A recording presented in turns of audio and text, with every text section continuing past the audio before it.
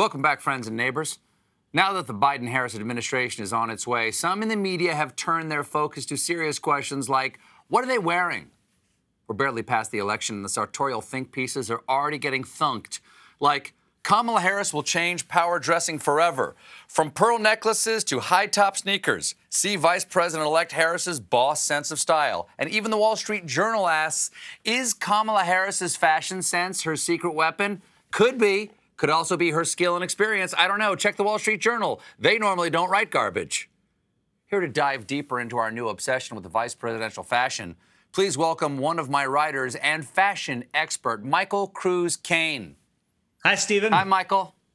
Stephen, as you know, Kamala Harris brings a lot of firsts to the White House. She's a woman, she's black, she's South Asian, but most of all, and I hope people don't mind if I objectify, she's got the White House's first hot Jewish husband, Doug Emhoff. And when I say husband, I mean hubba husband. His fashion choices are setting the internet on absolute fire. People dig Doug.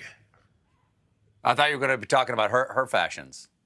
Ugh, no. What am I going to talk about? Her glorious suits? The way she alights from a plane wearing Converse like a business casual angel?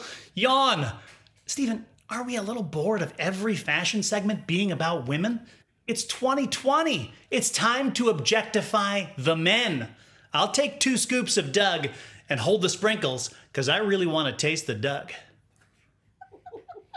That's cool, I guess. So what's your take on his fashion? I mean, how much time do we have? Not much. First of all, take a look at this tasteful, muted blue suit and this elegant, muted blue suit. And folks, make sure your dog's on a leash before I show you this one. Here's him rocking an absolutely scrumptious, muted blue suit. Well, you know what? When we finally get back into the theater, maybe I should try a muted blue suit. Oh, Stephen. Stevie, my man, you could never pull this off. No? You don't have the physique. Okay. As a Jew myself, I know that body, and it's built by a strict regimen of pastrami and very slowly swimming laps at a community pool. Well, does Doug Emhoff have any other looks? Oh, yeah, he does. And parents, take your kids out of the room for this one.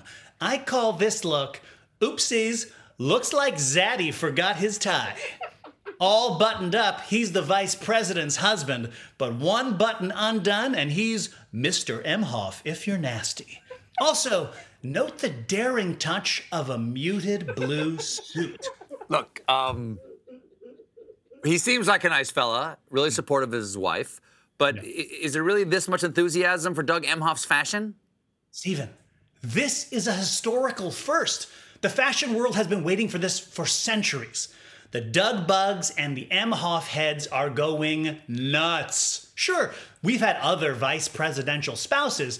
What fool could forget the dazzling Joan Mondale or the incandescent Letitia Stevenson? But now, for the first time, we have a man who is the person you won't hear about, who is married to the person who is largely powerless in the White House.